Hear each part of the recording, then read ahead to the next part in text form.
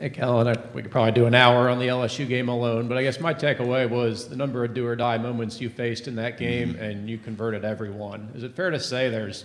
some carryover effect this year for when those moments come up this year, like, hey, I did this, I faced these moments against a great defense, and I passed every test? I definitely feel like that can kind of go through my mind, but not only was it me, but it took all 11 players on the offense and also the defense to kind of go out and win that game. If